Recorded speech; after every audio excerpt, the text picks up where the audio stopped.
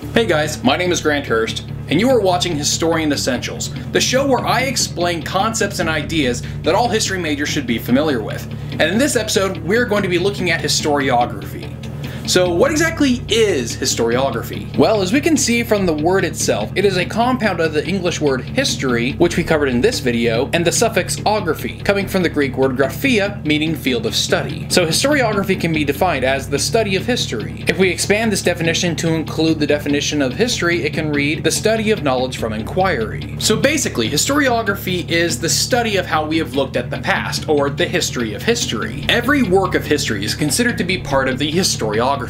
However, historians don't usually lump all histories together. So when talking about historiography, we usually divide them up by subject matter. For example, all of the books at your local bookstore about the American Revolution are all part of the historiography of the American Revolution. The purpose of historiography is to look at how other people have written about and therefore interpreted a particular subject. Different groups have been grouped together into what is referred to as schools of historiography. And these works usually have some element that unites them together. Sometimes these elements are political biases, and other times they are cross-disciplinary lenses such as women's studies or economics. Let's take the American Revolution for example. If what you're writing or the book you're reading portrays the American colonists as freedom-loving patriots fighting against British tyranny, then your work or that book are probably fall somewhere within what is referred to as the Whig school of history. However, if you portray the American Revolution as colonial elites scapegoating the mother country in order to distract people from domestic economic problems, then you are probably a Marxist, or reading a Marxist work. And if you're someone who thinks of the American colonists as ungrateful sods who don't want to pay for their fair share for the defense of the empire, then you're probably from the imperialist school. Now, not all subjects of history have the exact same schools of historiography.